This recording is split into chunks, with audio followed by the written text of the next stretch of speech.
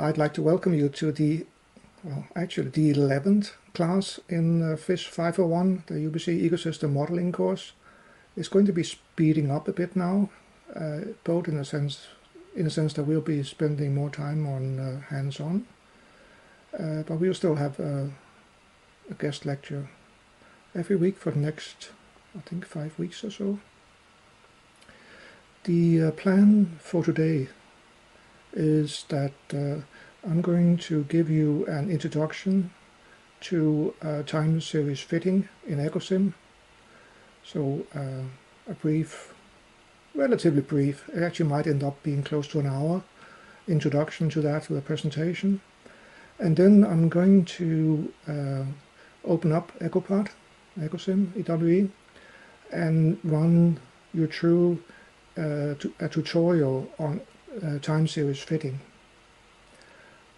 Show you the steps for how to do that tutorial.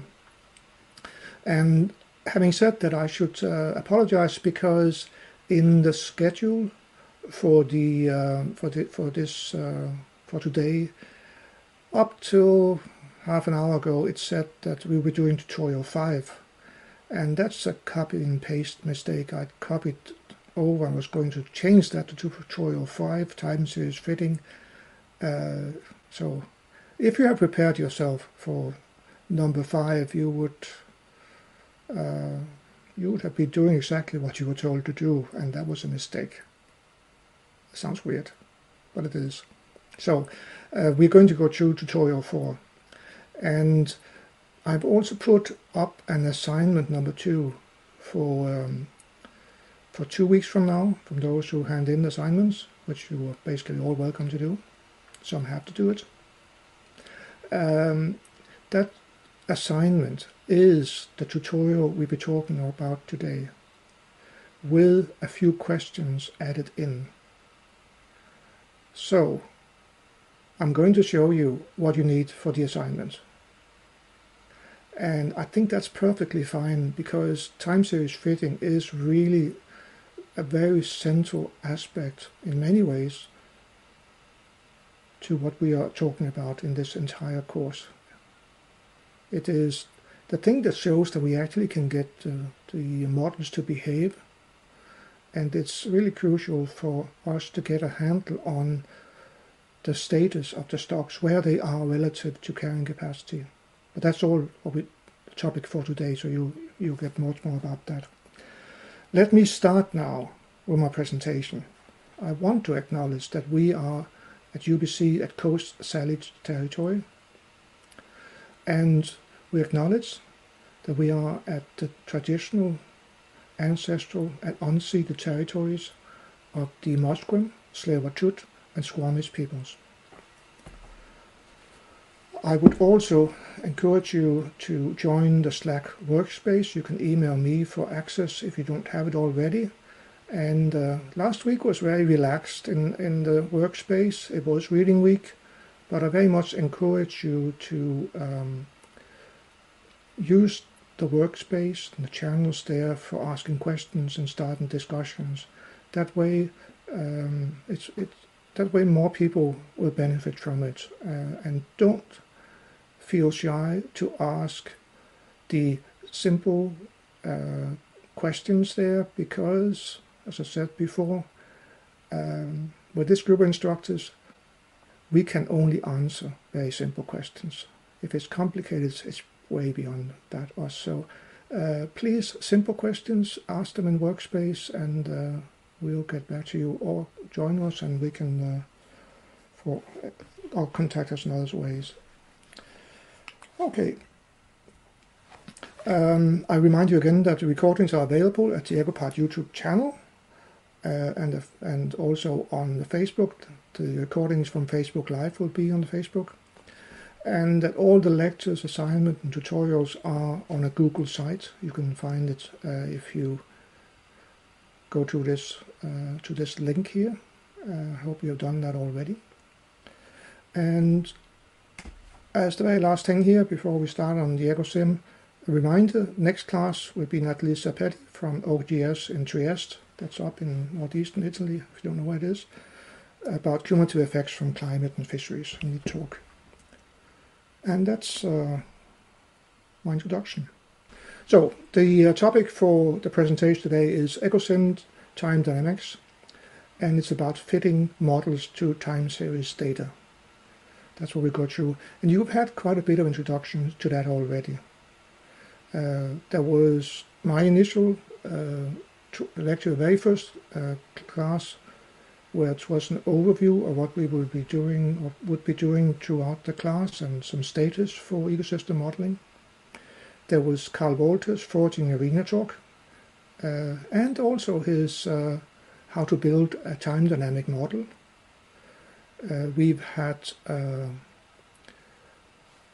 the talk from Dave Chagaris about Menhaden and how he was fitting that model and his demonstration of that.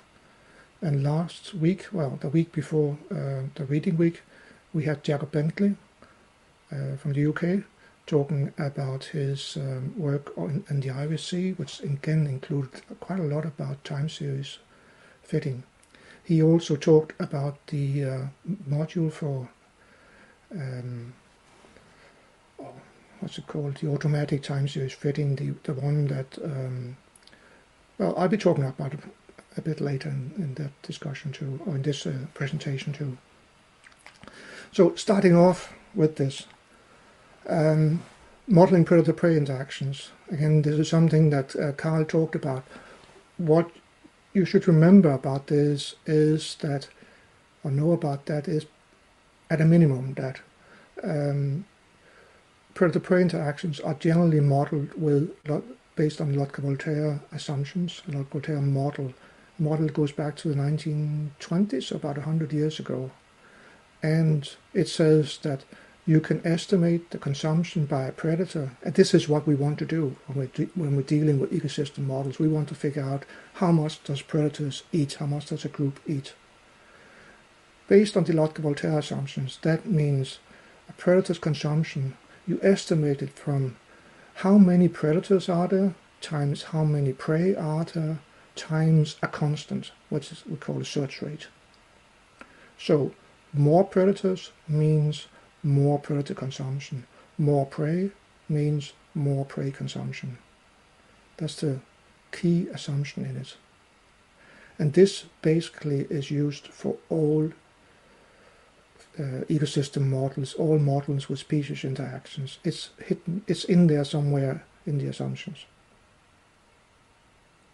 Now, we can use that, and we can then look at how a group's biomass change over time. And again, that's based on these Lotka-Volterra mass interactions.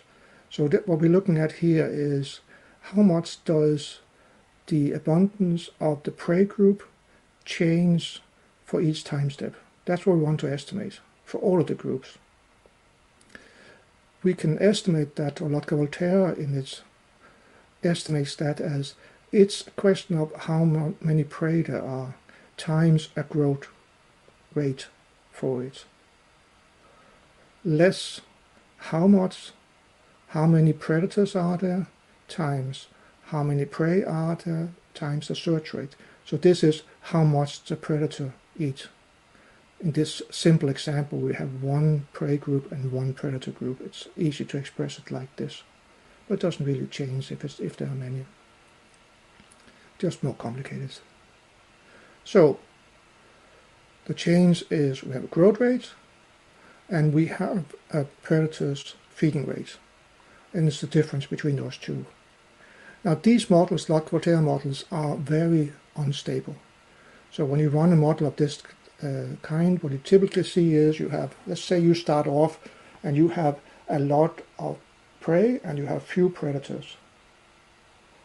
Well, that's a lot of food, so predators are having a good time and they're bringing the prey down, and at some point, whoops, there's so many predators that the prey collapse. And then, because the predators are long-lived, they're going to be okay for a while, and then they collapse too. And the prey stays down here. So now everything's collapsed. And then suddenly, pooh, the prey shoots back up again because there's no predators anymore. And they recovered. It's exponential growth all the way down there. We just don't see it. We see them coming back. Oh, and then after a while we get into this, again coming in from the other side here. So we have a lot of prey and predators, and we go into these cycles. Lot of Voltaire models behave like that. And that's not generally how the world behaves. So what can we do? Well, we can say, well, there might be some density dependence in that. So that's the next step here. We put in density dependence. We can look at it. How does a prey change over time? It's still the growth rate times the number of predators. But we just put in a cap that says something about carrying capacity. 1 minus the number of predators relative to its carrying capacity k. And you can see what that does. If n is very small, then this whole thing becomes 1. And then we're back to, oh, the same as up here. And if they are close to carrying capacity, n becomes equal to k, close to k, and we say 1 minus 1 is 0. And that means no growth, and there's only going to be the predation on it. So that means it's going to be going down when it's up there. Or it's going to be just balancing because it's not going to be exactly carrying capacity. Now, that dampens the violent cycles, but it doesn't remove it completely, and it's still, these equations are, modeling type is still very unstable. That's what Coll talked about, and the reason for why they gave up on them there 30 years ago. One thing I want to mention here is, what this means is that Lotka-Voltaire is prey dependent first and foremost. The change in biomass of a group over time is a function of how many prey there are, how many out of that group, times minus something else. It does include the predator, but the key about this is prey dependent. We'll get back to that in a little while. Oh, what really changed, I moved too fast there, was what Coll talked about with the foraging arena. That has changed how we model, how we include the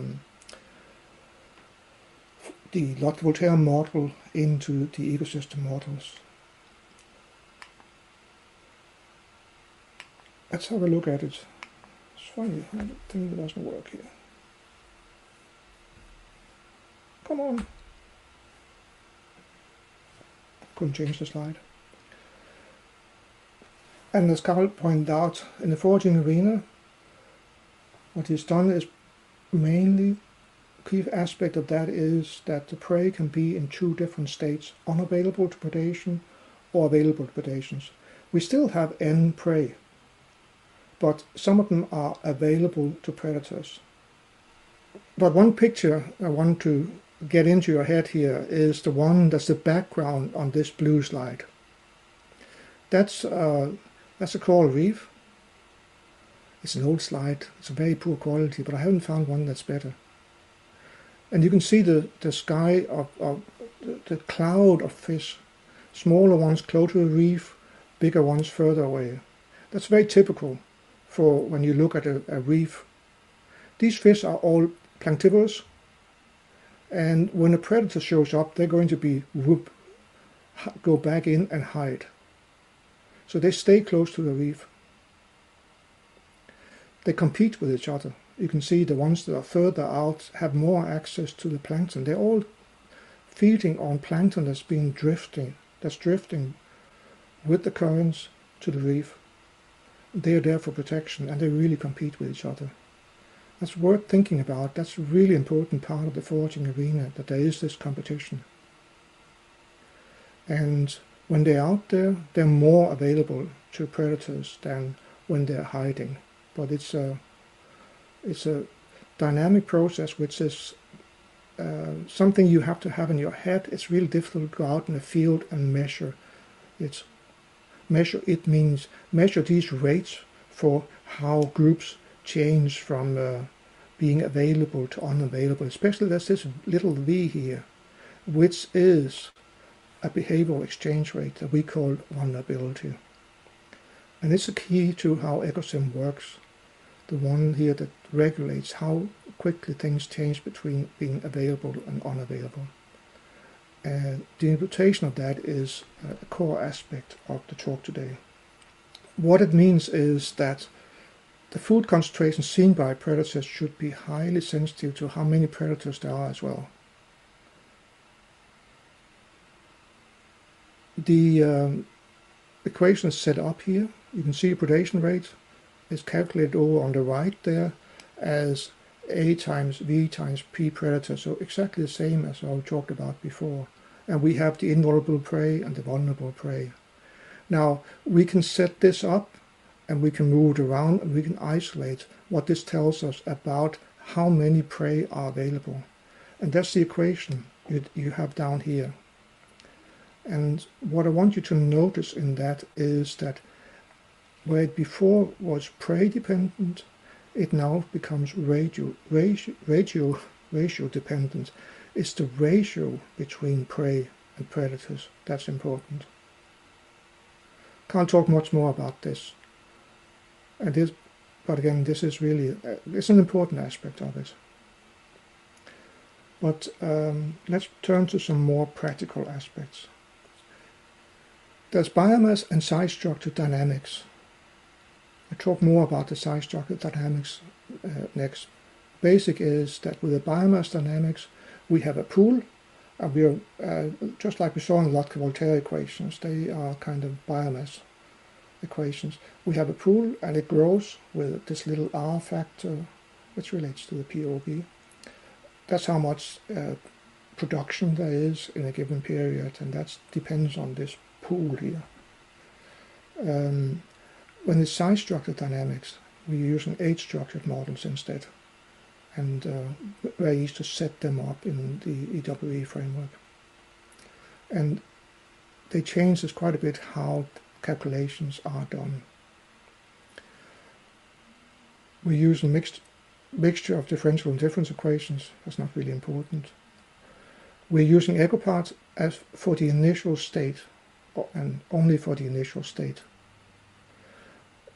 We talked in previous classes about the Ecopath master equations, and they are also used, the same structure is used in Ecosim, but implemented a little bit differently, but they look very similar.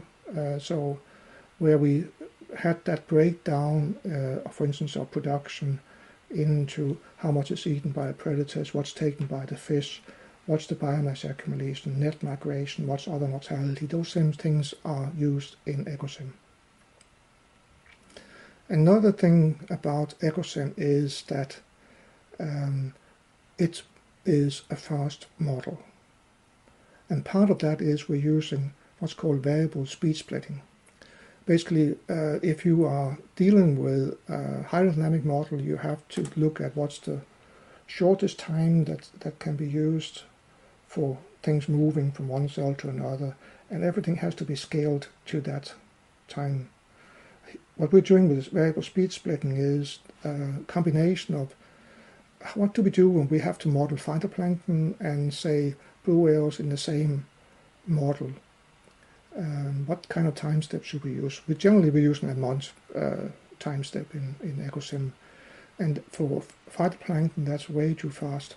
So for those with this variable speed splitting, the calculations are slightly different for the fast turnovers like phytoplankton. We look at the trajectory for those, and then we project where they'll be in a month, and it actually works really well, and it makes it possible to make fast runs. And that's important because all models are wrong. All models implementation are wrong. They can be made better, they can be pretty good, but don't expect that you can from first principles say, oh, this is how things work inside the organisms, and then we can scale up from there to the well, from the cell to the organism to a group and to the ecosystem and get things right. We can't do that. One key aspect of that is there's something called behavior that's involved, and we just can't model that. No one can.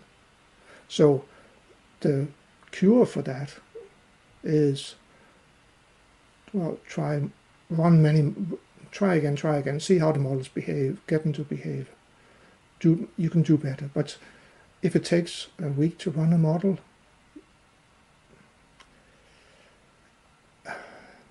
how do you do that? That's a challenge.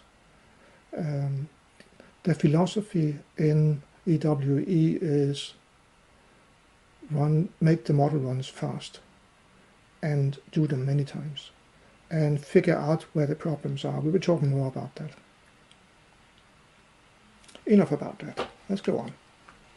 So we have the option for a group. When we define the group, we can say that it's, and I'll show you where that is in the next hour when we get to the Ecosim time series fitting. But what we can do is we can go in and we can say that a group is a multi-stanza group. And if it's a multi-stanza just means there's more than one size category, age category for that group. Then we run it with monthly cohorts, and what happens to each of those cohorts, that decides what happens over time.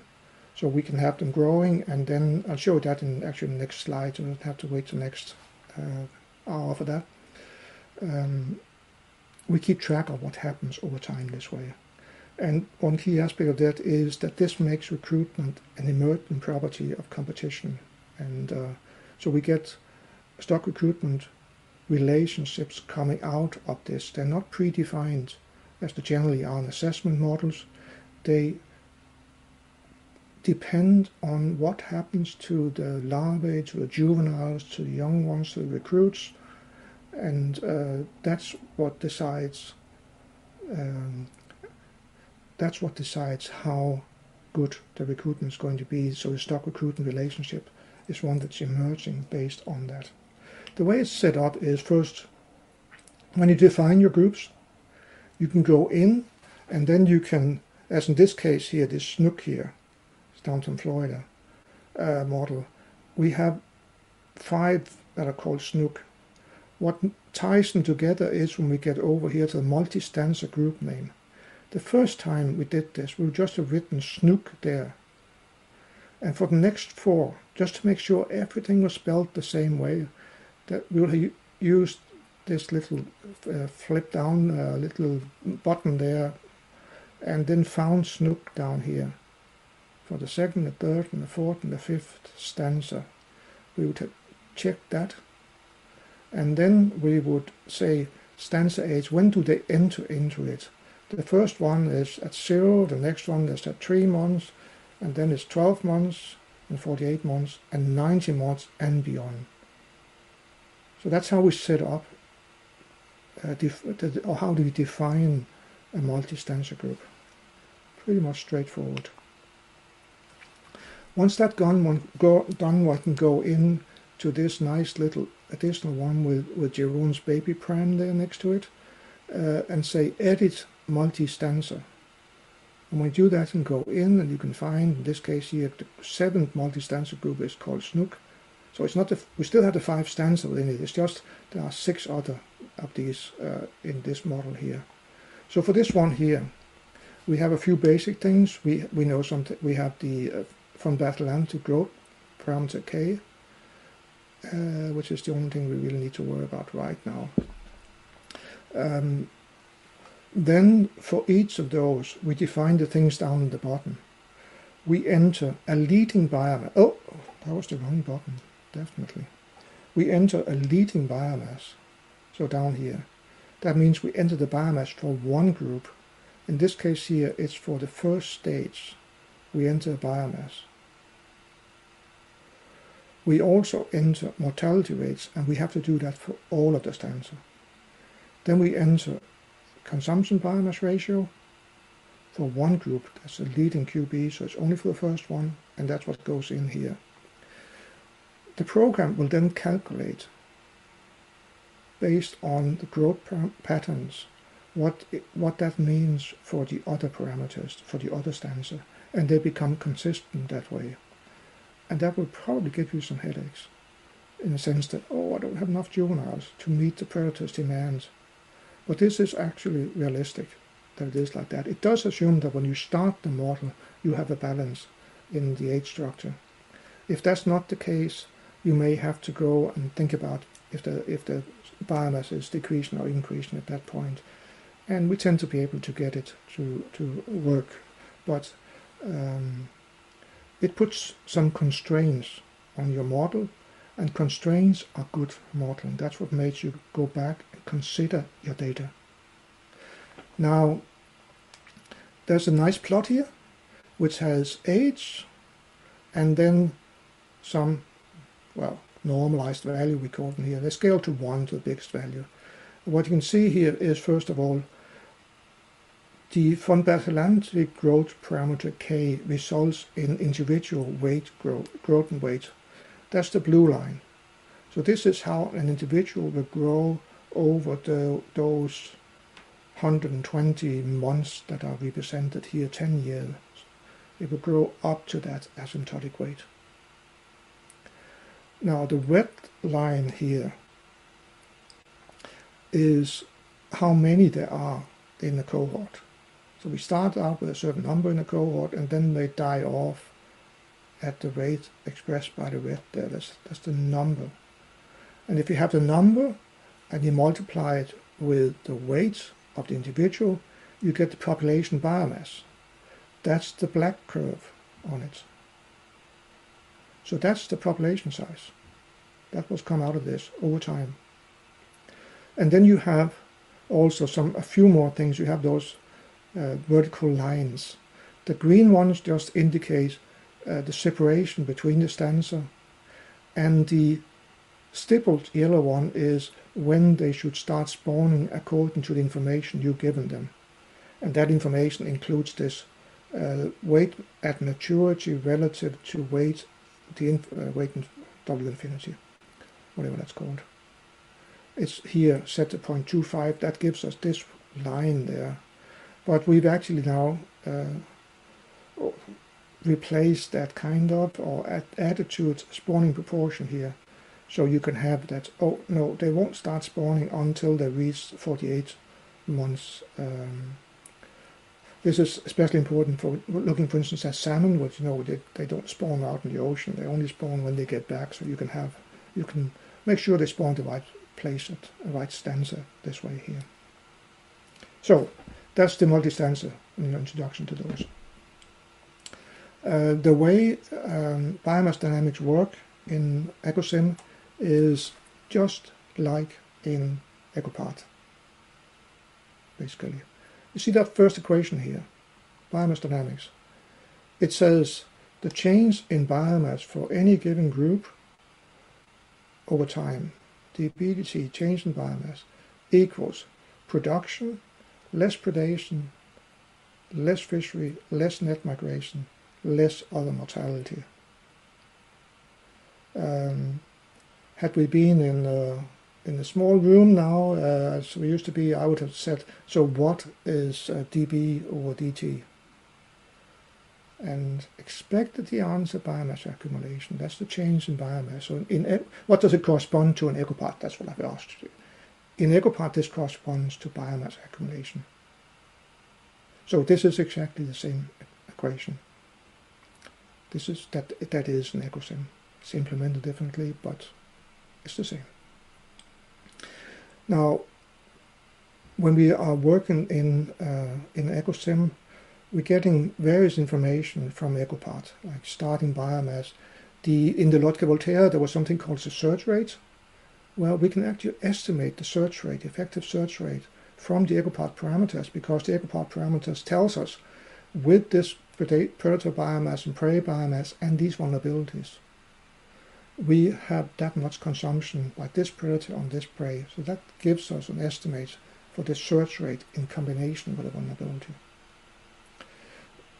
So that's one thing we get from there. Another thing we get from them is what we call the gross food conversion efficiency briefly, abbreviated G, which is the production-consumption ratio. And the way, what we do in Ecosim is we estimate the consumption. We multiply the GE on top of that. So we estimate the consumption from the foraging arena assumptions, multiply that with the gross food conversion efficiency, and that gives us the production for that group. Fair enough? That's about it. That's the real brief version of what Ecosim is doing. So what Ecosim does, it predicts changes in mortality rates as sum of what fishing and predation mortalities. The predation mortalities then varies with how many predators are there, how much time do the prey spend feeding, and some functional response assumptions that we can vary and talk more about that later. Now, in addition to this, we can impact the total mortality by what's happening in the environment. Are there good environmental conditions? And we can also use something called mediation, which we'll talk about in just a few minutes. But this is what you have to have in your mind, is that we estimate the mortality rates, which corresponds to production, as fishing plus natural mortality. And that natural mortality includes not just predation, it's also other mortality, which Ecosim has to assume is constant. Now, we can predict consumption. We do predict consumption based with an equation. And here we started off with, when Ecosim started years ago, it was with the equation you see up there on top. And through a number of workshops, questions came about how do we handle this and this and this. It led to the second equation. And that second equation there hasn't changed in 20 years. There's been a few things, there's been a number of things added that we can to give it more flexibility. But it's not really in the equation that has changed because of that. It's more, or we can poke it in different ways.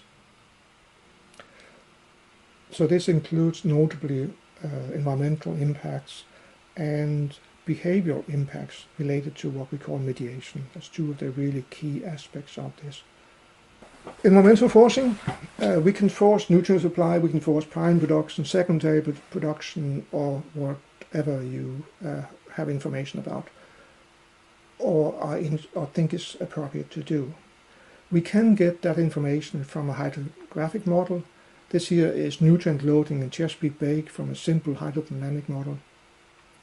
And it really, when we put that in to that model years ago, it led immediately to the sum squared residuals, so observations less estimates squared, dropping to half of the value. That there was this increase in nutrient flow there in the 80s. That's based on agriculture. And then it was cleaned when 20 years later, they started cleaning up and nutrient levels fell again. This had direct impact, so we could see that propagating through the food web. This is actually a good example because we had to make that simple model. Even though the Army Corps of Engineers had a really detailed model of Chesapeake Bay, but they had only run it for, how many months was it? I think it was 18 months, but very fine details. And 18 months when you're working with ecosystems is like instantaneous. 18 months doesn't provide any contrast as we're looking for, and we need to. So generally, we need to run these models over a longer time to get populations to change, to see differences between different states of the ecosystem. So we made this one here that ran 50-something years and a very quick, simple model, and it gave a picture that seemed to have a big impact on the ecosystem model possibly explaining things, which, I mean, nutrient loading, it seems quite reasonable. So long time series should be used for contrast when you're working with this. You don't expect that you can get everything out of looking at, oh, I have 3 years of good data for this ecosystem. Unless those 3 years was one in the 50s, one in the 80s, and one now, and that kind of, if there really is contrast, that would help a lot.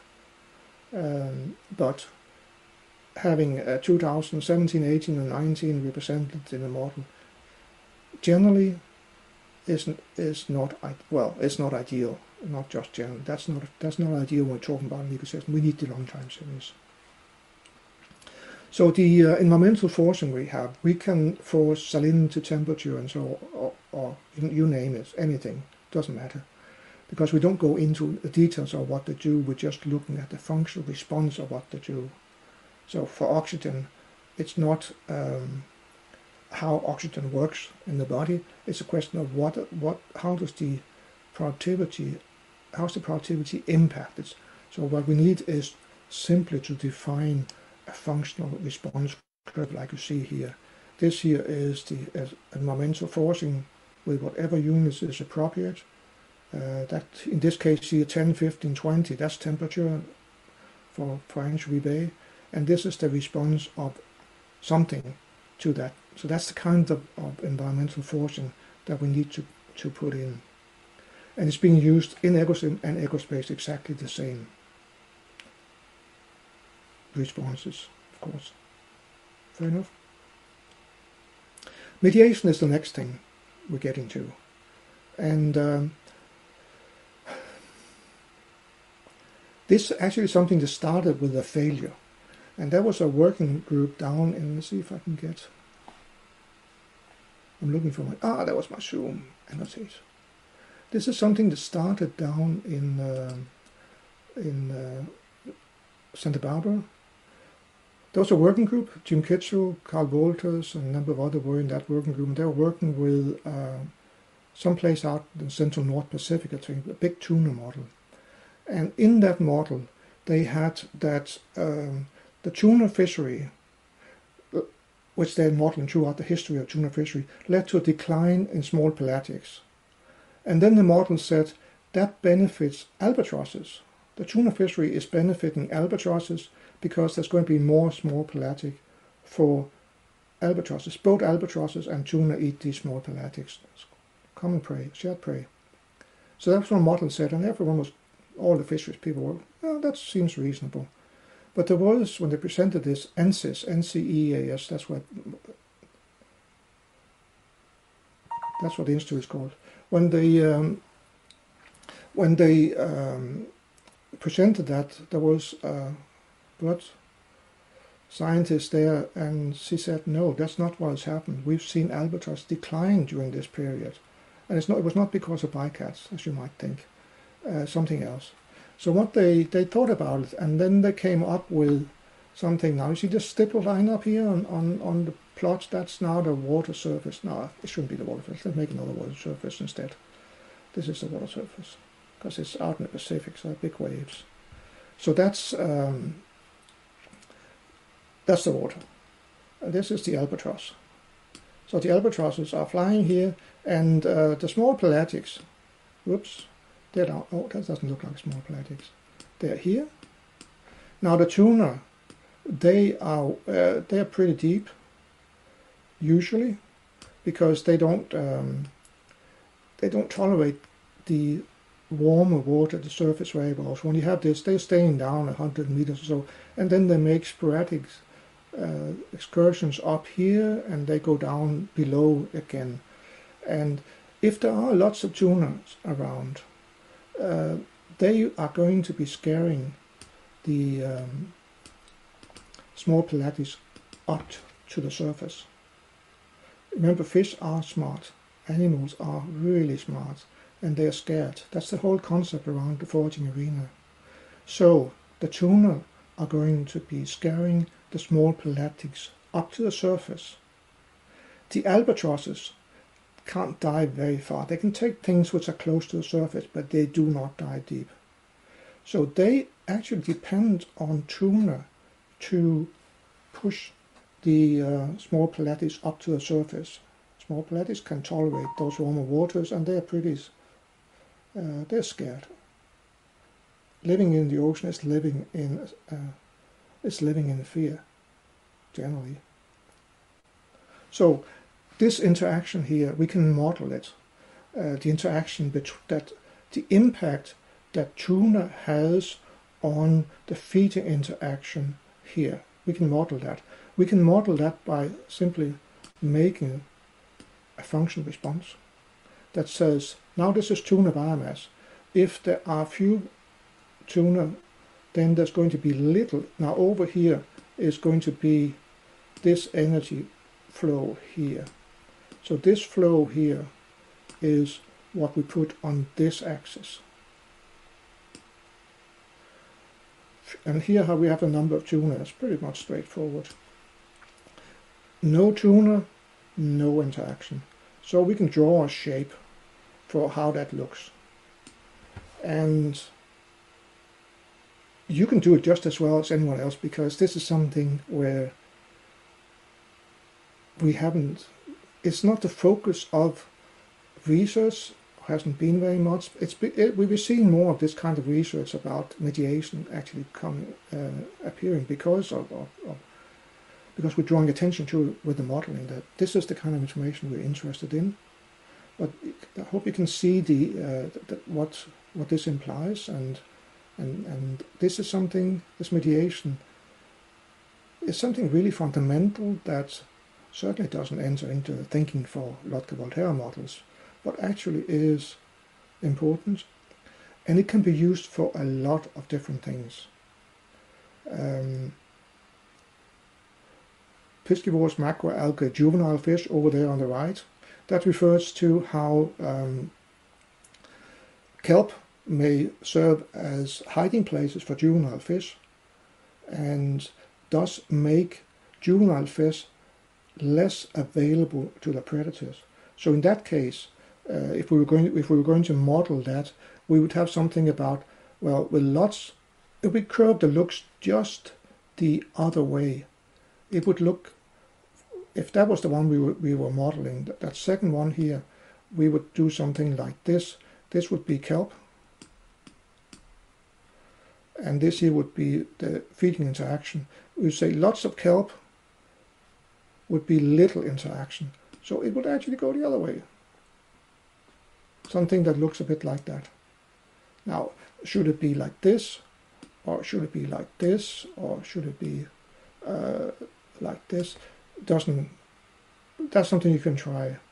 When you're working with this in it, the only thing in addition to what I talked about here you need to do is basically you have to say, well, when we started the model, there was a lot of tuna, if we go back to that example. So you have to say the Ecopath baseline, and do that on the plot actually. It's a stippled vertical line. You go in and you say, this is our Ecopath baseline. So we're using that information to get started, to know where we are on this plot. That's about it actually. But there's lots of different things it can be used to. Trawling may resuspend nutrients back up in the water, and that may increase prime production. Shading, if you have when you have a system where you have a lot of primary production phytoplankton, that causes shading on the macroalgae. Now, if you in such a system have an invasion of drysonids or small mussels and that kind of things, they lead to clear water, and that then leads to macroalgae having a much better time because suddenly they have access to nutrients, and they have access because there's clear water. They grow much better. That kind of things you can easily model that with mediation. How the shapes looks, you really have to work with that, but it's quick.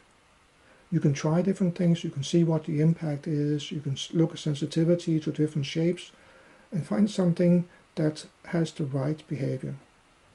And that's what we're looking for. There is no absolute truth in what we're doing. It's a question of getting it right. So having that sense for what's right is key aspects for what you're looking for when you're developing expertise in this area. Building on the past. I think I use that title because what we're doing with the time series fitting is to replicate ecosystem history. And for that, the key is data. We like data. And data can be lots of different kinds. It doesn't need to be hard measurements from surveys done every year for the last 50 years. As Jacob Bentley talked about last time, actually they got a lot of information from fishermen about how things have developed over time. That's data too, and you can use that kind of data. You just need to know that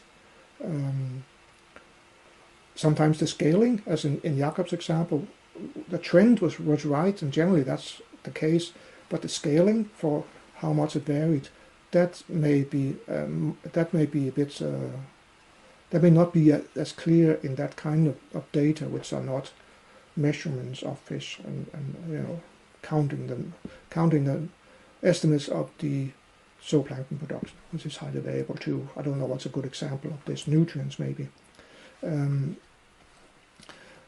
There's a lot of different kind of data.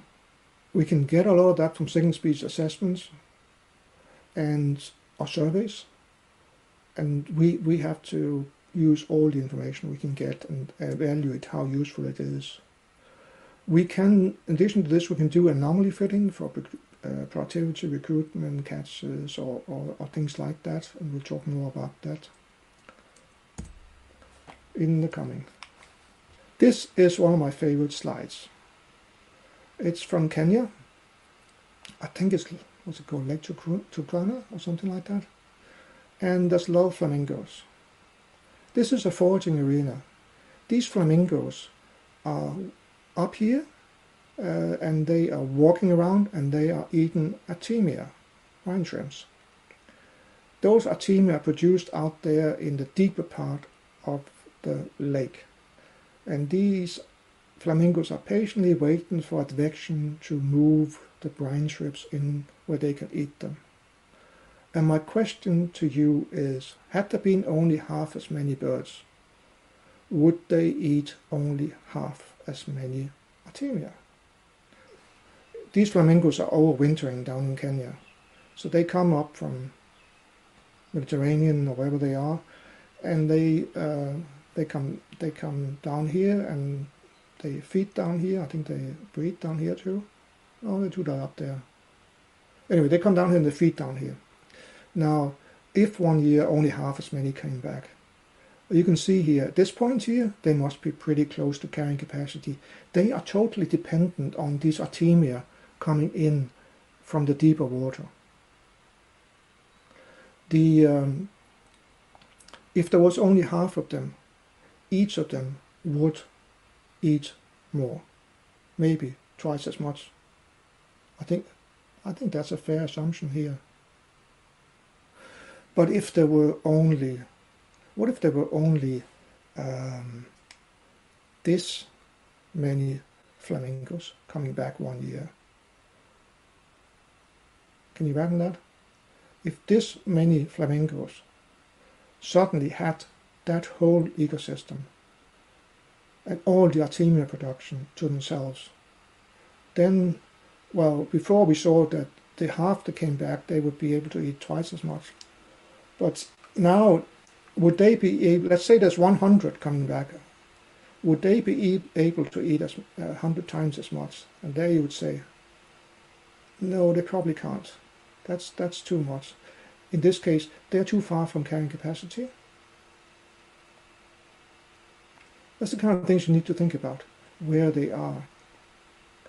And that relates to this really easily misunderstood and poorly defined question of top-down and bottom-up controls.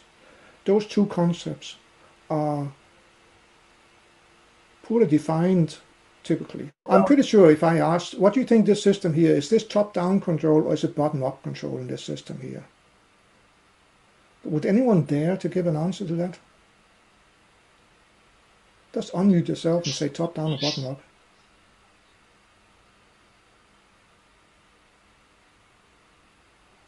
Is it top Well, down? see, this is the obvious answer to the question, and it's wrong.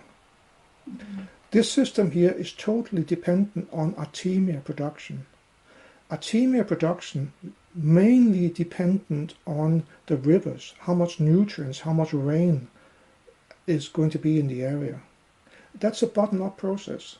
So when you are at carrying capacity like these are, you are totally dependent on what happens to the carrying capacity. Carrying capacity is not fixed in stone. It may look like that when we're setting up a simple Lotka-Volterra model, this is the carrying capacity, and when we talk about carrying capacity, like they do in assessment, they're talking about B0, the unfissed biomass. B0 is non-existing. There is no reference point that says what is the biomass under carrying capacity. That's what's implied in it, because carrying capacity depends on environmental productivity. It changes. In most ecosystems, we see these many ecosystems, we see decadal changes in carrying capacity. Stronger, more productive periods and less productive periods. So in this case here, this system, when you have this many flamingos in it, is dependent on the environmental productivity. How much rain is there? How many nutrients are coming out to here, out there? This is what matters. It's what happens out there. That's what the artemia is breeding and producing, and advection will move some of them up on the shallows. The flamingos has absolutely no control over that. That's a question of wind, rain, advection, and productivity of the brine shrimp. If we were in this situation here, where we have only 100 of the flamingos, or 1,000 of the flamingos coming back, that would be, in my interpretation, top-down control. Top-down control means that twice as many, we can go to the absolute extreme and say it's only those 4 there that come back. Those 4 came there. If there had been 8 instead, the 8 would eat twice as much as 4. So when you're far from carrying capacity, more predators means more prey consumption. That is what we call top-down control. When you change the number of predators, it has an impact on the prey consumed. That's where it's usually used. And it's confusing that they don't have control, but they really don't, not compared to, they don't because they're depending on the environmental productivity. What is important is the carrying capacity. That's what we're looking for. The thoughts about the implications for carrying capacity and what this means. Because what you're trying to do with your ecosystem model is to predict what's going to happen if the biomass of this group changes from this year to next year. And if you think about the flamingos, what this means is you have to think about how many flamingos are there?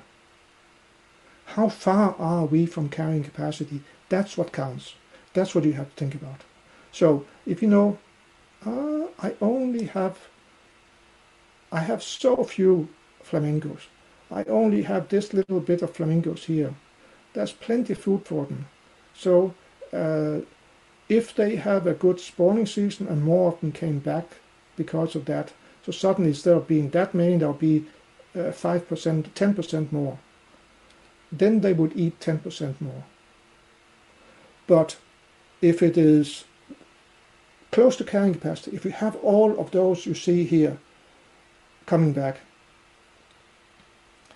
and they had good feeding conditions, so they brought a lot of juveniles back, and instead of being a zillion flamingos came back, it was 1.1 zillion. Each of those 1.1 zillion would only have 1 or 1.8 times the food. They would eat less because they are at carrying capacity. And when you are at carrying capacity, there is no more. The pie is no bigger. So that's the kind of thinking that is really important for the most important parameter in the time dynamic modeling, the vulnerability. Favorite graph. It's very old.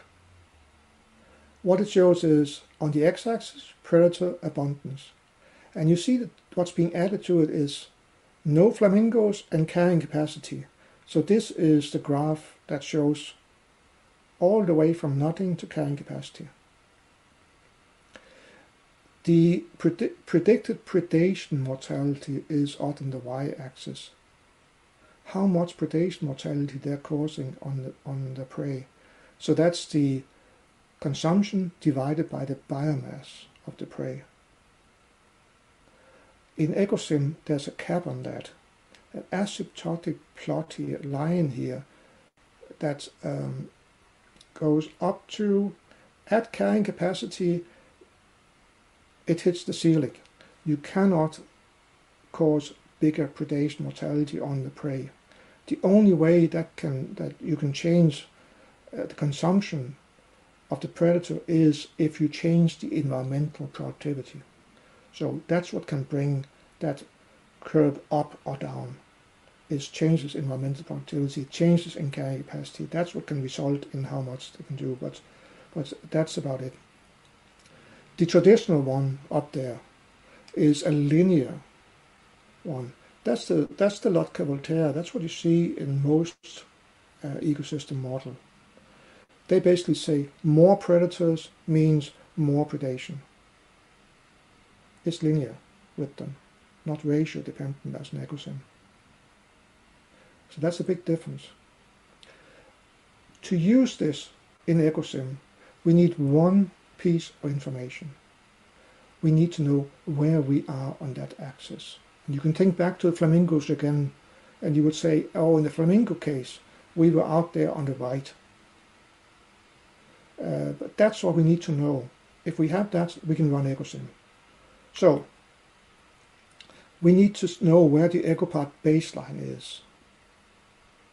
And then we can see what the impact is. So we put in the point for baseline, and then we go, see if I can find it, down there.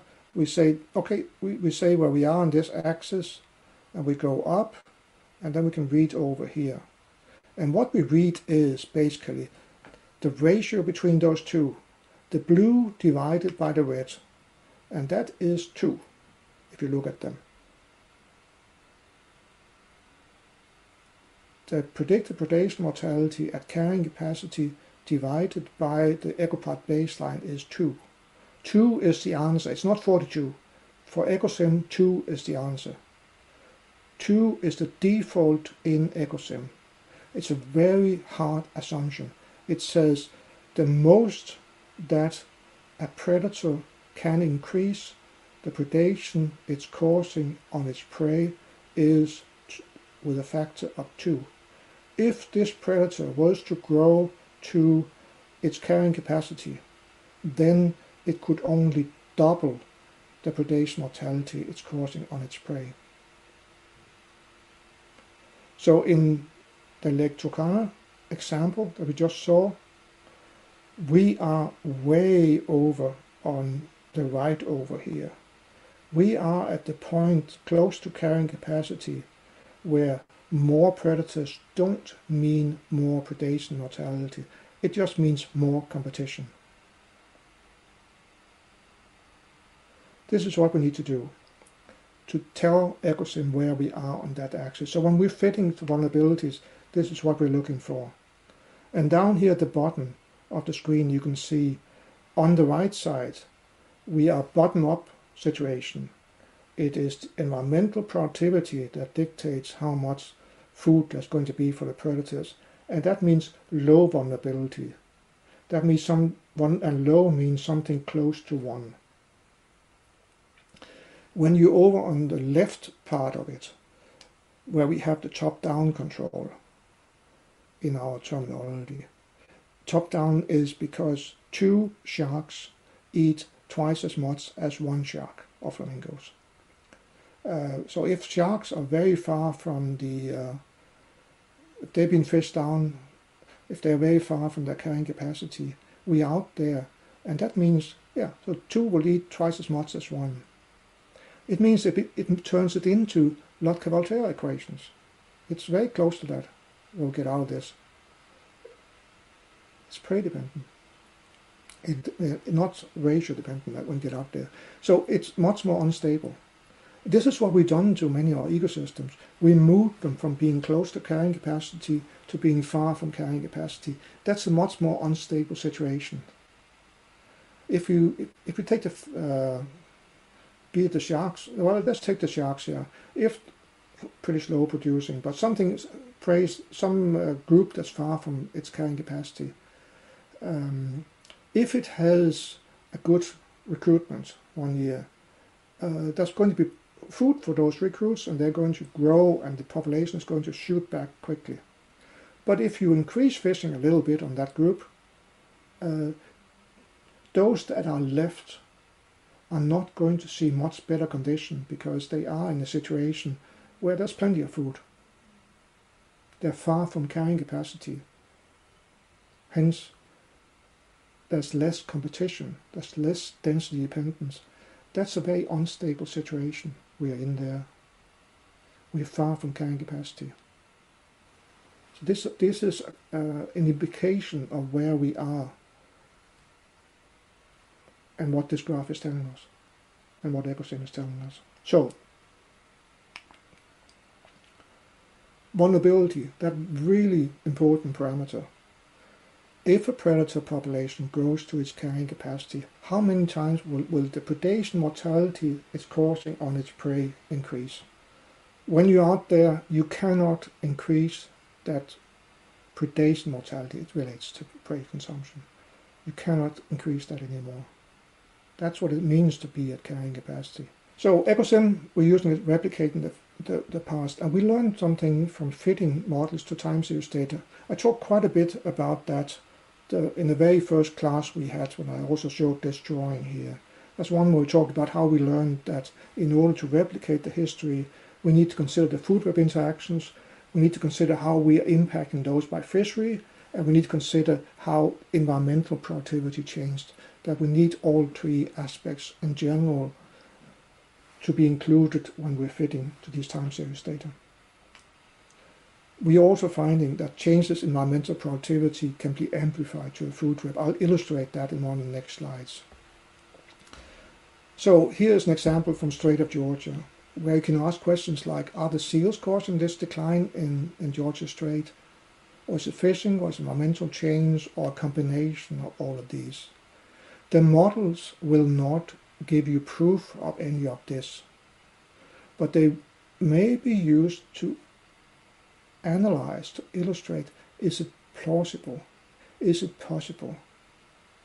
And if you're thinking about evaluating, say for instance here in this case, what's the impact of the harbor seals?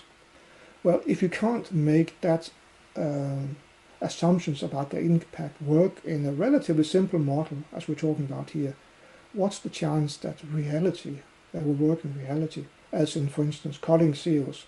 If it doesn't work in the model, what's the chance it will work out there? This is something we can use models to test. It's no proof at all, but we can use the models to answer what-if questions. That really is key to model use. That's kind of trivial. But there's uncertainty. Let me illustrate that with a really complex example here from Gulf of Mexico, what we did for the Fisheries Management Council, where there was a bycatch of one of the really important species for the $1 billion recreational fishery for red snapper. There was a bycatch problem with juvenile red snapper. That's the one you see up there on the top that don't look very much like the adults. Pretty red adults. I can't even find them up there, but you can see them. Now, there was talk back here. We're talking about something years ago. You can see the graph stops around 2000, to early 2000s, 2005, I think. So what we did was, in this case here, we tried to do 63 different fits to the model. And we start with an unfished one, just look at what it does. So here we are modeling the impact, we're modeling the biomass of red snapper from 1950 up to 2005. And we're running 2 runs. The black one is with continued shrimp fishing all the way through. And the model then, and then the in the second run, which is the blue line, when we get to this point in time here, 1990, we stop fishing shrimps. We close the shrimp fishery, and then we get a different trajectory. You see there's a difference between the blue and the black on this. Now, when we're doing fitting, we can estimate different numbers of parameters, and the top right one is no fitting. Vulnerabilities are all at the default value, and the environment is a flat line. There's no change over time. We can then estimate more vulnerability parameters as we go down here. Whoops. Until 59, we've estimated 1 for each group in the system, so 1 for each. And this gives us, you see, so if you look at the first column, you can see the different trajectories. Oh, actually, there's more effect when we get down to the bottom than there is up at the top. Interesting. Now, we can also fit for environmental change, the other axis, and we fit that per number of forcing function parameters. So there's maybe spline point as, was it Dave and Jacob? Or Jacob, one of them were talking about spline points. I think it was Jacob.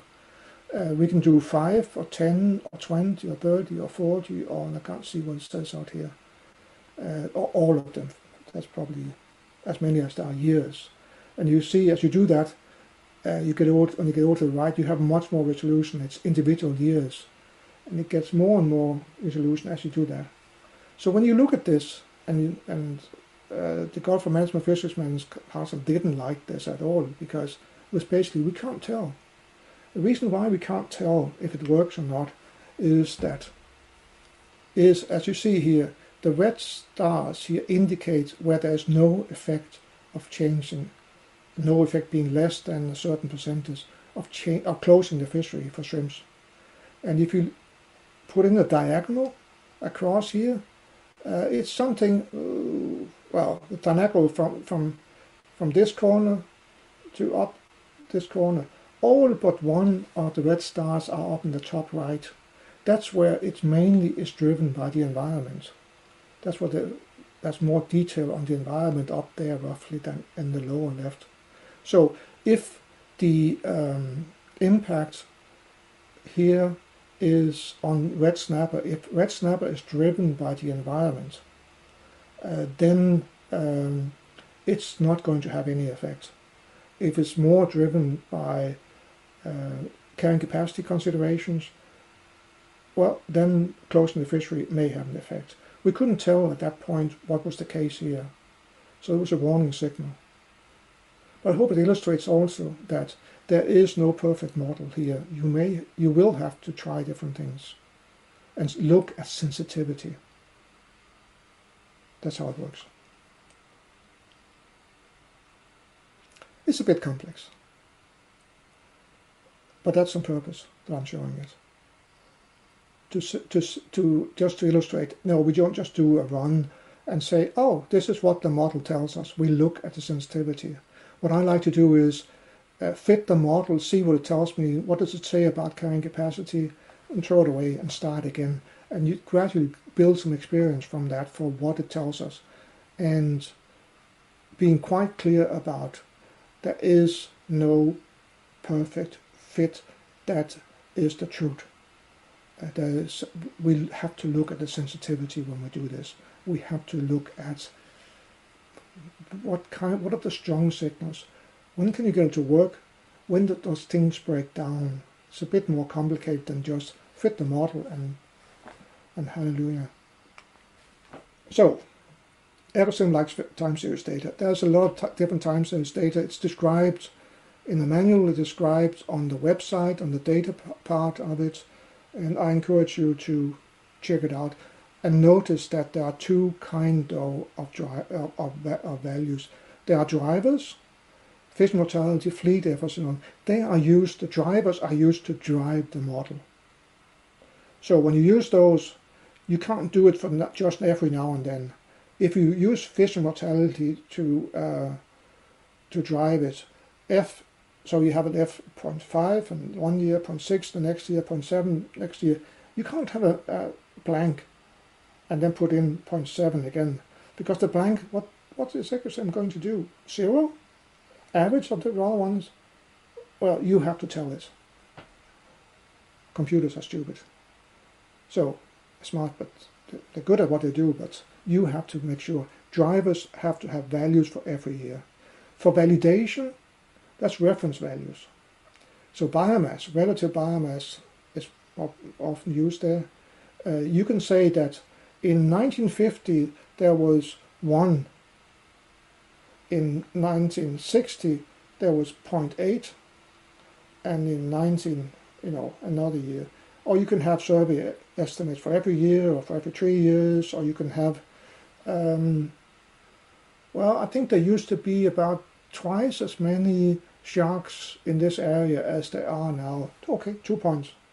Now those 2 points can actually be much better than having nothing. If you have nothing, your model can do whatever it wants to do when it fits that group. Those two put constraints on it. There were more back then than there are now. That's the kind of things that can go in. So validation, reference values, it's fine just to have for some years. Drivers, you need for every year. Oh, that's getting complicated. It's in the paper, 2008. The core of this is just, we have a procedure for what we can do. And that procedure is one that is very much in line with how things are estimated in how things are done in assessments. But here we also explicit about you need to evaluate it. When you see a run, you see, oh, there are things that don't work, and you go in and you change that. That's the judgmental evaluation down the bottom.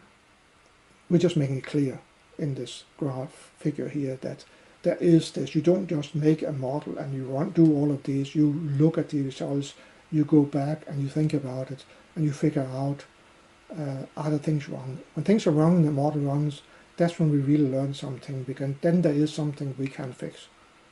So this is actually pretty neat. I'm not trying to say anything contrary to that. It's a neat procedure. It's stood the test of time. It works well. So time series, we put them in as CSV files. They are CSV file made in Excel. The longer time series, the better. Yeah, we do need contrast, and we get that from having things changed over time.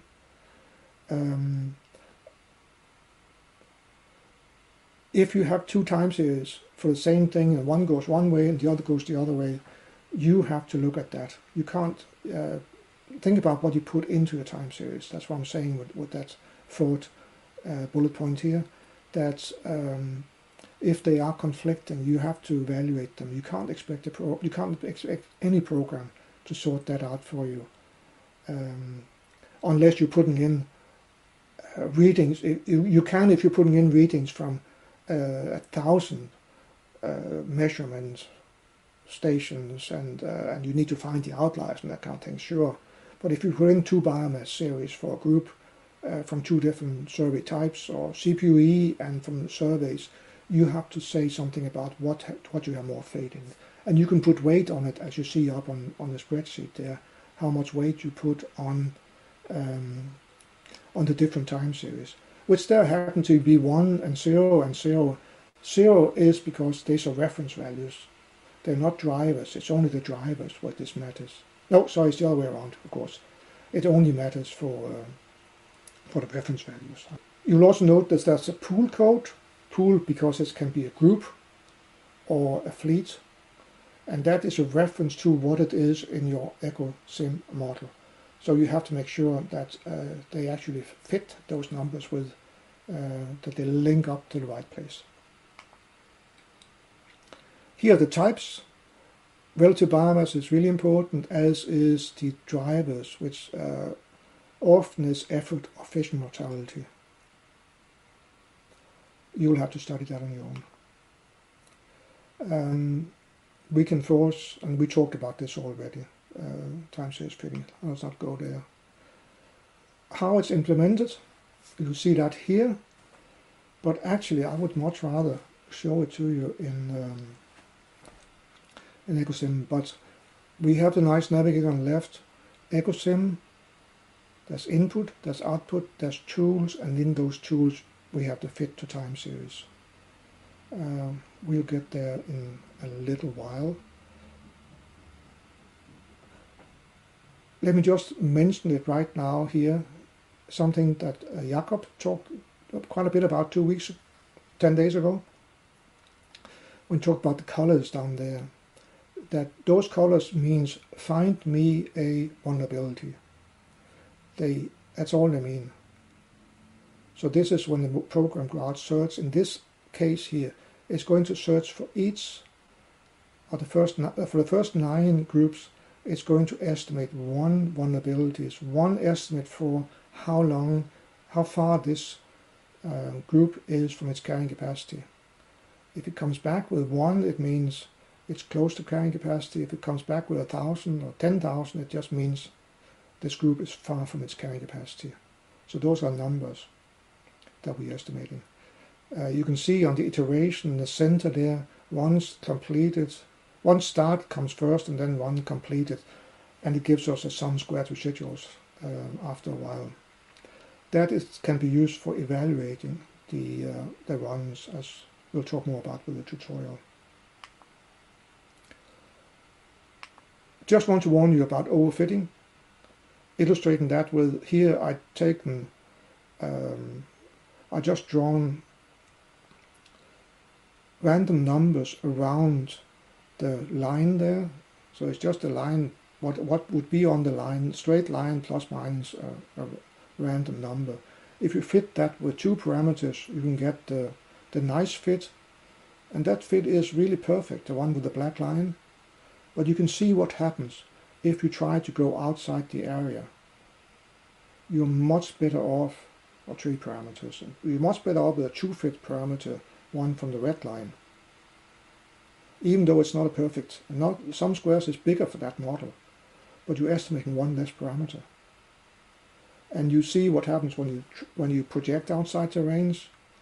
Only 1 of them will work. It's just a warning to remember to talk about the overfitting. Something that Jakob talked about, and something you really have to be careful about. It's very easy to go out and overfit, and when you do that, you are fitting to noise. And the capability of your model is that it's going to be less reliable for future. Jakob talked about the automated stepwise fitting. It's a nice routine. It's there when you really want to try a number of different things. I'm just highlighting that it's there. Jakob presented it, so you can go back to that recording and get the update on it. It's here just as a placekeeper.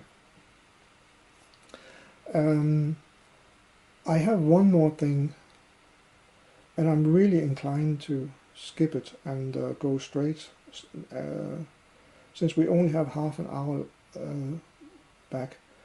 All I'll say about it is this is an example about how the show illustrates how important the productivity can be. At some time, we've seen cases where environmental signals can be amplified through the food web. This here is a model from the Benguela, a model has been fitted to time series data for the whole period, no, not the whole period, from 1950 up to 2005 or something like that. So it's fitted, this entire model is fitted to time series data. I took that model and with all the vulnerabilities and everything, and I just removed the drivers, and I put in one driver which was increasing primary production with 20%, increasing environmental productivity with 20%. And what happened in it's Lynn Shannon's model, by the way. What happened in this case was, zooplankton took off initially, and then they went down again. And then because anchovy and sardines would build up fairly quickly, being over, it's still 10 years before you see anchovy and sardine topping up there. So they build up next there. You see them up there. Anchovy, sardine. Oh, come on, this is slow. I don't know what's going on. Next thing you see is that the is snook episcopal increases as well, coming after it. It feeds on anchovy and sardine. And then we see seabirds, they are also increasing. And when we get to the end of it, we're seeing that a 20% increase in primary productivity can lead to a 70% increase in sardine. So that's amplification. And we see these signals. We see signals propagating through the food web. And that's a really important aspect of this, that when we have all these different times, this here is showing that you're kind of in reverse, just to illustrate amplification. But an important aspect of the time series fitting is that we're finding signals when we're estimating the prime production anomalies. We're seeing signals propagate through the food web. And those can be stronger than the changes in the environmental productivity as estimated here through primary production. So there is something really fundamental behind this. There's some questions in the chat, and Okay, maybe let's we take should them. address those before we go. Yeah. There was one while back when you were dealing with the multi-stanza groups, and the question was by Bia, and she said, what is your suggestion to when you have a really high mortalities for older stanzas, mainly driven by fisheries mortality? Does that put constraints into the assumptions of total mortality equals to PV? No, it does not. And a really high mortality, well, check your numbers, that it actually is correct. If it is a multi-stanza group, you probably will not have the really high mortality on the younger stages, or some other stages. We have cases where really high mortality on the juveniles, but not on the adults, and the other way around. If it's really high on all of the stanzas, it essentially means you don't have that group anymore. It's going to be gone from the system. Then Carly asks about the equation for the Ecosim. What does DF handling time mean? What is it referring to? The handling time, this goes back to something I sneak out to talk about with the Buzz Holling's functional responses, where there were three types of functional response. The one is the hockey stick, the thing that works for spiders. The more insects there are, the more they take up to a certain point, and then the web is saturated and they can't eat anymore. That gives us this kind of hockey stick. Type 2 is with a functional response that relates to what's called Holling's disk equation, and that's basically where a predator spends a major part of its time handling the prey, the time that's used for eating and digesting the prey where it may not be active. So that's the handling that comes in that we can put into Ecosim by invoking this handling time. And the third kind is prey switching, which is more how Ecosim works, and that's one where a predator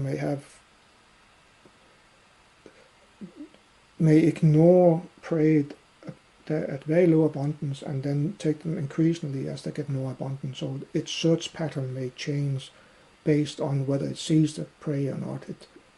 But when a predator is focused on the search pattern and the behavior of one type of prey, when do they come up to feed and so on. It may ignore those that come out to feed at another different time of the day, if that's the case, or another part of the habitat. It goes after this specific kind. That's why prey switching really comes in. Okay, and we have two more questions. One is, actually, three more questions. What is nutrient supply for if primary production is also an externally forced? Oh, it's just you have the option. You can have you can feed in with nutrients, and then use you can use Ecosim to model the implications of that for primary production, or you can directly force the primary production, in which case Ecosim will not model primary production. It will just take the values that you put in. When we're getting estimates from biogeochemical models, which is increasingly the case, biogeochemical models that's linked to, coupled with hydrodynamic models often, a preference there is to get the primary production from it, or even the nutrients, not the zooplankton production, because in these biogeochemical models, the zooplankton's production is estimated with what's called a closure term, which is just biomass squared, for instance, or some factor exponent, which is based to avoid that the zooplanktons grow in and take over the whole sea. The more often, the more they die off that way. And we can do better than that. We know more in an ecosystem model because we don't just have the phytoplankton and the zooplankton. We also have the small pelagics and the other things that feed on the zooplankton.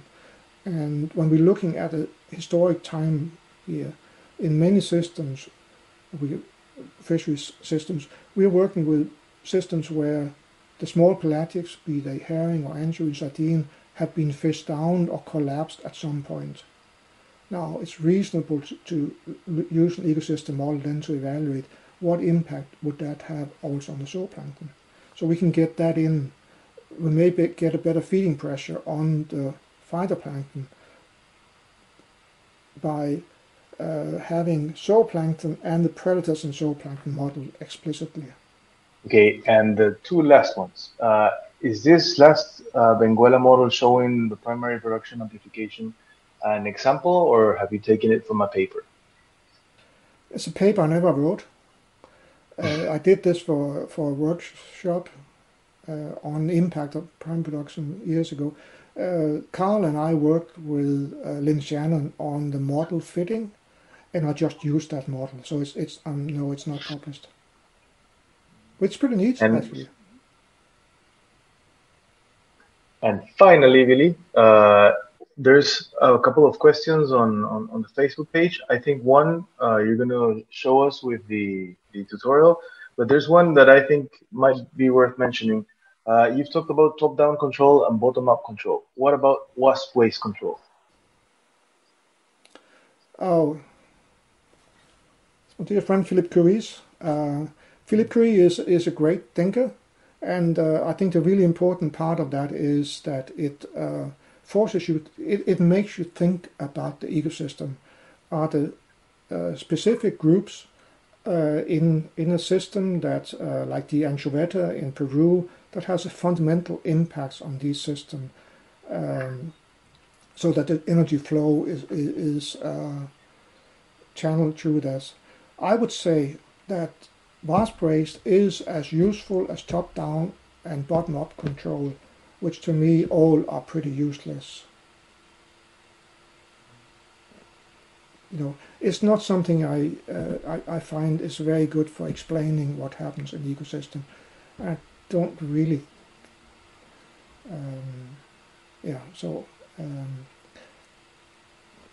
I wouldn't know how to set up a model to evaluate top-down wasp waste control.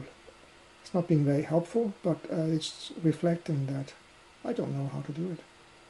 And I'm not sure that it really is so that the anchoveta controls the system. They are, for energy, I mean, it's a wonderful concept.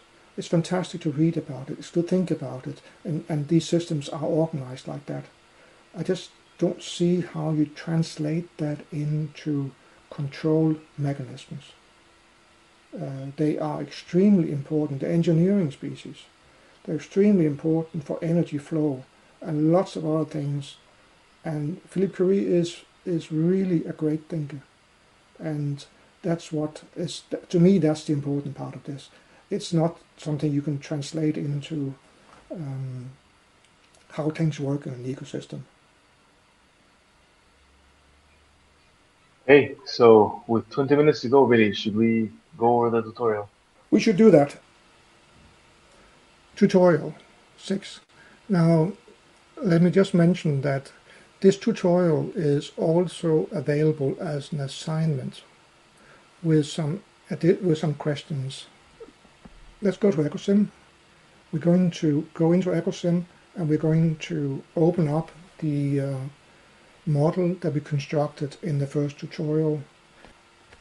2 weeks ago I constructed this ecosystem model here in class. We have the model here. We're going to go to Ecosim. Going to go input. We're going to go to time series. There. We're going to go import. Now you see there is already one in here with the name Anchovy Bay. But now I'm going to go and go to my downloads, because I downloaded the Anchovy Bay from the link provided. So I found the Anchovy Bay CSV, I say open, and now it's going to read it into the spreadsheet. And you should check this, especially you may have problems if you are using a computer that uses comma or points something else than this kind of decimal points. And if you have changed the setting in your computer, you need to make sure that it's okay here. And you can see delimiter and decimal separators are up there or something, but there can be problems. It's a Windows problem. So we have it here. We have 6 or 7 time series. The last one is a dummy that we're going to be using for environmental productivity later. But other than that, we have sealers, we have effort for sealers, for trawlers, and then we have a biomass for seals and for cod and for whiting, and we have a catch for shrimp. And that's it. So nothing big and fancy. We read it in. Now, it was already read in. So now it just overwrites it. So when you're working with this in Excel, and you do work with an Excel or whatever spreadsheet you're using, and then save it as a CSV file, if you keep the same name, it's going to go in at the same time series and just overwrite what you have in there. So we now have some time series read in, and we can go to output, run Ecosim, and run it. Normally I would also, when I go in here before reading it in, I would run the model. Now I could see my mouse again.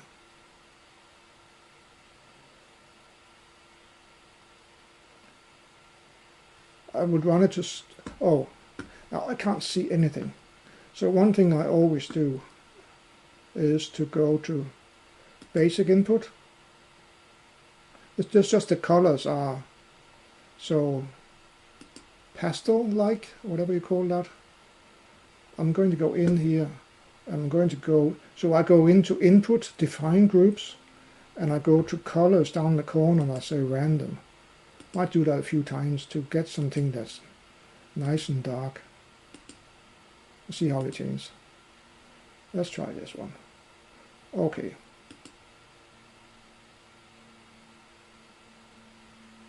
On the tab, back to run Ecosim. And magically, of course, the plot has changed. Now we can see things. And we can see some lines, something dying off, some dots.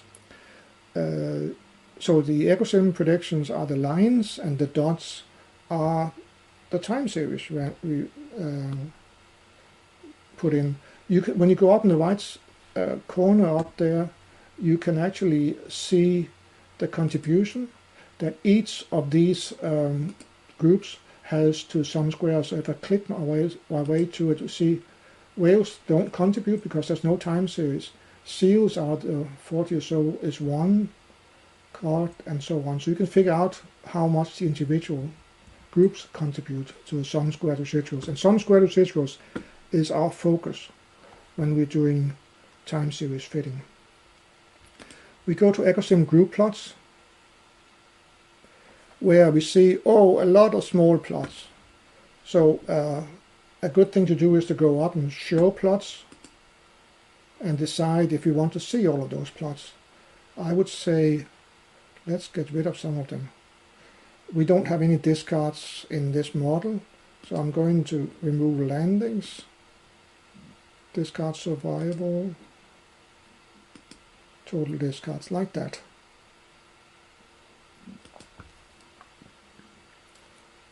And now we have just 9 plots here. Now, these group plots are really neat. They give you a lot of information about what happens in the model. It's not so that it's, I'll just say garbage in, garbage out. It's not like, no, that's not the right word for it. It's not a black box in the sense that what happens inside is well documented, it's available, the code and so on is available. But more, and even more importantly, there's so much diagnostic based filled in here. That's why we have a complicated, that's the benefit of having a very complicated and capable navigator with all the different plots and so on. There's so much available. The downside of that is it's really difficult to implement that in many different languages. But that's a different story. Now what we do here, let's go to seals instead. What we see here is now for seal, we see the biomass in the top left one. And then below it you have the mortality. And on this one I would like to point out here, there is, we can't hardly see it here, but when you look at these plots for mortality from the baseline to the red line, which is the same here, but you can see there's a red line, that's predation mortality. And from the red line to the blue line, that's fishing mortality. And from the blue line to the black one, that's other mortality. So here everything, mortality is not explained for this group. But you can see here how its prey is varying, feeding time, predation mortality, and so on. So there is a lot of diagnostic here that will help you when you look at the model. The one we're looking at right now is especially the biomass here.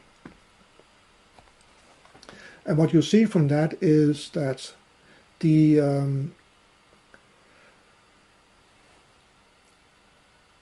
line indicates the Ecosim prediction.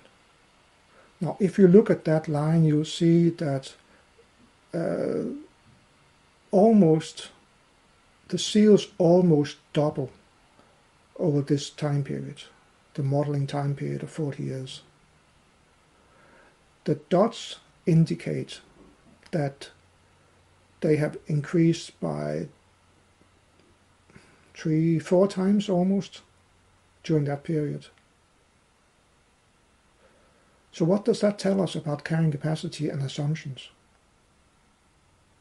The most notable thing there is that it says Ecosim thinks that we are closer to carrying capacity because it's more stable. We need to move it further away from carrying capacity to make it react more. This here is done with a default vulnerability of 2. 2 means that the most seals can increase the predation mortality that they're causing on the prey is with a factor of 2. And they've increased 4 times, so they've probably done more than that. So this indicates we need to have a higher vulnerability for seals. We need to have an assumption of that they, because of the culling, have been pushed further away from the carrying capacity. That's the lesson that comes from here. just from looking at this plot. Okay, cut the next one. Here you see just the opposite. You see the Ecosim trajectory up in the top left graph indicates that cod collapses with this fishing pressure. If we go over here and we look at the second graph here.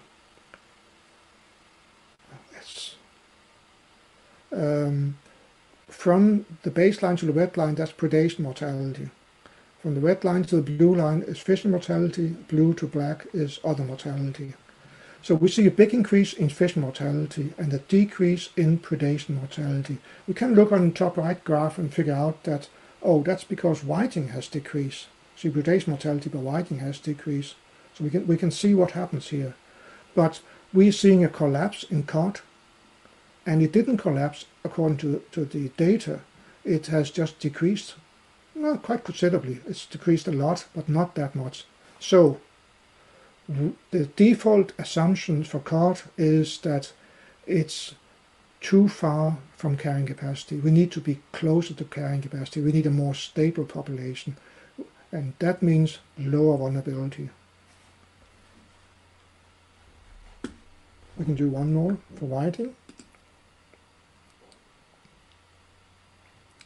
And here we see a decline in whiting in the data, and we don't see one at all in the Ecosim formulation run. So again, it's just like cod. We need to be no, it's not like cod. It's like seals, but the opposite. The data show a bigger decrease. The whiting is too stable. So for whiting, we're too close to carrying capacity. We need to move further away from carrying capacity to make it more unstable. Fishing, and it's fishing causing it. We can see predation mortality is declining. That's because predator mortality is that one. That's the what's cod doing it? Seals is not that important. Okay, fine. As cod decline leads to less predation on whiting. But in this case here, we need to have higher vulnerabilities for whiting. That's what we can learn from this. I hope that's clear. So, in order to fit 1057, we go to fit to time series. First thing we can go in and look at sensitivity of some squares, as Dave Chagaris and Jacob Bentley was talking about, but one thing I always do, not only do, but always do, is to use search group with time series. And there are in this model here right now only 3 groups with time series. And what we're getting out of these are actually three different colors. You just can't see them because there are 30 colors on the screen. By decreasing this number, I can gradually make that clear that we are just talking about 3 different colors.